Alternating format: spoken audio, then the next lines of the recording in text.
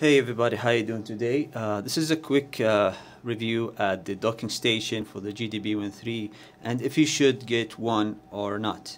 Now it has some functionality that's actually useful, and some of them I personally don't need, but so far let's just show you how it looks like. It does have these small vents over here.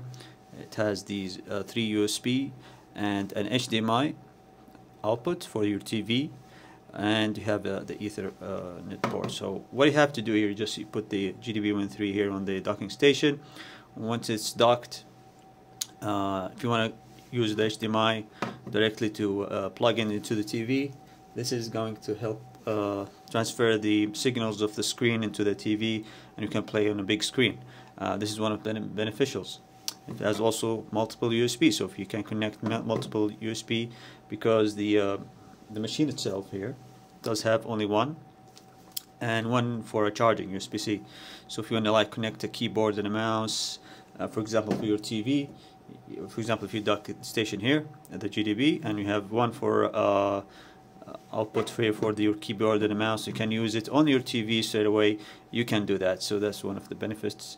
Also you have the Ethernet port, but also you can use it as charging. Like for example, you have the smartphone, we have the Motorola here. If you use this to charge the Motorola, first you have to take off the screen protector, and you land this guy over here, and once you open it, okay, so it does actually connect here. Now the question is, does it fast charge? So what happened, see, it's charging right now. It's not fast charging, it's just charging. So it does not charge like what I've noticed. It does have the fast charging capabilities, but when it comes to the current chipset, like for example the Mate 20X, which I posted a video how to do it, it does charge the Mate 20X fast charging, but some Snapdragon phones does not work here, or not compatible. So just charge the phone slowly. There's normal charging ways. We just take out the phone, and be careful because it's let me just put it again.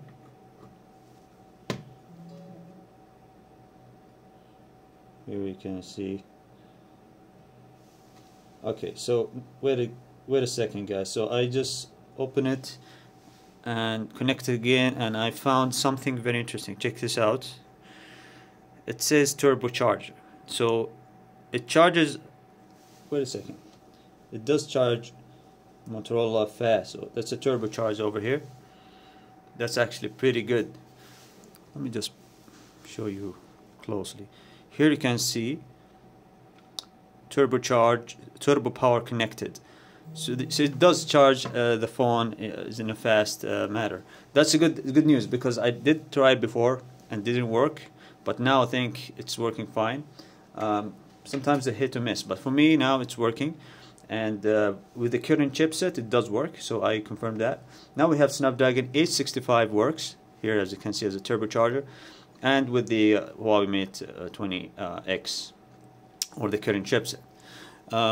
So the build quality is plastic, so you need to be careful with the build quality. It's very plasticky, but it's very functional. Also, one of the best things that I can use this is charging the GDB13. So this is GDB13. Instead of charging the phone here, I have to put it on the back. So if it's running, it's gonna have hard time sucking the air from here to pull it out, because you're gonna put it like this. You're not gonna stand it all anyways possible. So the best way to charge it, I would say, you put it on the docking station, and you connect the USB Type-C on the back. Here you connect the Type-C. What is it? This is okay. Here, connected. As you can see, it's connected. It's charging, and then you can use the airflow here to pull the air out without no issues. So you can work at the same time while it's connected. This is most likely the best, most important functionalities. If you have any questions, guys, let me know in the comment section below. Take care. See you in another video.